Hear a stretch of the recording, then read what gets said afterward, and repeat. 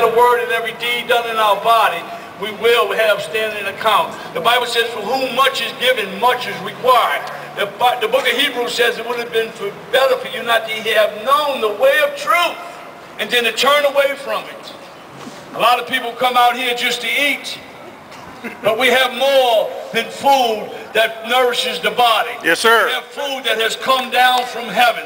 Jesus said, I am the bread that cometh down from heaven. He said, unless you eat of my flesh and drink of my blood, you cannot be my disciples. You see, that's a hard saying. The Jews said, that's a hard saying. Who can hear that? You see, I have no problem because Christ has to be in me. And that flesh that I eat the body of Christ. And he permeates through me. And that blood that sets me free and puts me at liberty to live and move and have my being in Jesus is because of the blood that atoned for my sin, took away my iniquity, and loosened me from the chains that had me bound all of my life. Amen. You see, some of y'all know that I have been where you've been at. I have sat in these chairs, not in this city, but in the city of New Orleans. I was a drug addict from the age of 15 years old. I was bound in the penitentiary and many other places where many of y'all have been. But today I stand here, a man who has been liberated, freed by the gospel of Jesus Christ. The same power that has set me free will set you free. But are you willing to bear the cross that Jesus said? He said, if any man would be my disciple, let him deny himself, pick up his cross daily, and follow me. Amen. Yes, it is trying. And I want to read a quote here from a pastor from New York City who has gone home to be with the Lord, Pastor David Wilkerson. He says it this way, in the book of Psalms 32, verses 8 and 9.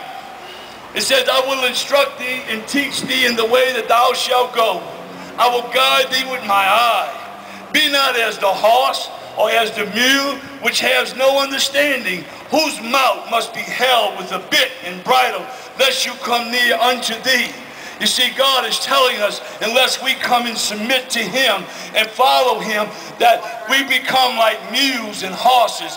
You got to be putting with a bit in your mouth, and you got to be told where to turn and where to go. God's not looking for people that he has to rule over. He's looking for people that will follow him. It goes on to say here, in these two brief verses, God gives us a great lesson concerning guidance. We can build a great faith upon the foundation, knowing that he is willing to lead and guide us into everything.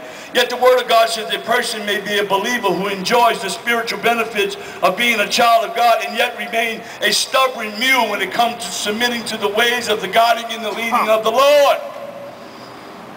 I went through my muleship. At times when I preach, I have white spittle coming out the sides of my mouth. It looked like them old mules on Decatur Street, New Orleans, that pull them carts. That's why I reckoned it to mule spit. But you know one thing, I'm glad Balaam had a mule who was able to speak back to the prophet.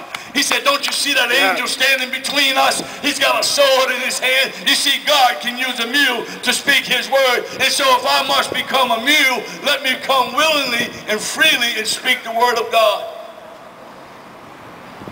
He goes on to say, it says, God said for Israel, 40 years long I am grieved with your generation, and this, it is a people that do err in their heart, and they never have known my ways. Do you realize the people he's talking about wandered in the wilderness for 40 years? Yeah, God kept shoes on their feet and clothes on their back and food in their belly, but that's all they achieved in Christ. Their whole life. Dependency upon the natural and never coming into the supernatural and knowing the incarnation of Jesus Christ, the divine nature that is in all of us. You might go to now, it can't compare to the glory that will come out of you, not when we get to heaven. Here, that he will permeate his person, and everybody that sees you and talks to you will say, what is it with that guy? There's something different about him. And so we find here, he said, don't spend your energy seeking food. He said, but spend your energy seeking eternal life that the Son of Man can give you. For God the Father has given me the seal of approval. He replied, We want to perform God's work too. What should we do? And Jesus told them, this is the only work that God wants from you. Believe in the one in whom he sent. Is that simple enough? Yes, sir. All we have to do is to believe in the one in whom he sent. And when we believe it with our hearts and not with our minds, that word, that person will change our life. And our attitude, as a man thinketh in his heart, so is he, the Bible says. So when God begins to set you free by the truth of Jesus Christ, your attitude of your mind begins to change. A reminder of his encounter with God, kind of similar to your rebirth. To being born again, you'll never forget it when it happens to you. You'll never forget it. And Jacob never forgot when God made his hip jump out of socket. Never forgot it. And so the angel said, you got to let me go. And Jacob said, I'm not going to let you go until you bless me. I'm not going to let you go until you bless me. And you know what the angel said to Jacob? He says, what is your name? He said, my name is Jacob. He said, no more will you be called Jacob, but you will be called Israel, a prince with God. And you from now on will have power with God and with man. You see, that's what happened to me too. I don't have to fall back where I came from. I'm still exploring where I'm going, because he's taking me of heights that I have never seen.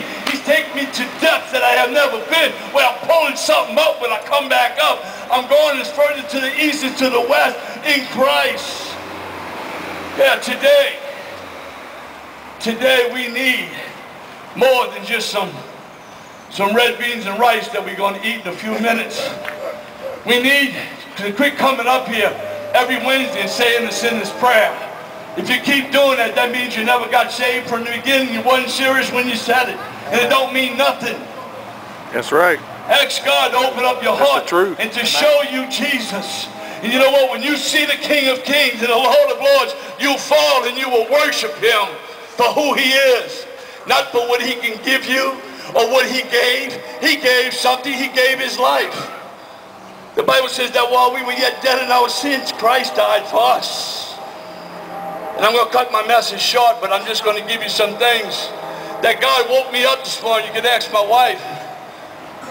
We had to get up and cook this food this morning, me and her. But the Lord woke me up way before the food, like he's trying to wake you up right now, way before the food. He's trying to get something across to you, that if you just seek him, he will be found of you.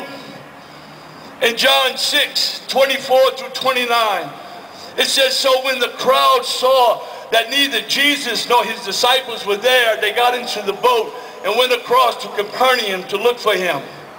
They found him on the other side of the lake and asked him, Rabbi, how did you get here? Jesus replied, I tell you the truth. You want to be with me because I fed you. He says, you want to be with me because I fed you, not because you understand the miraculous signs.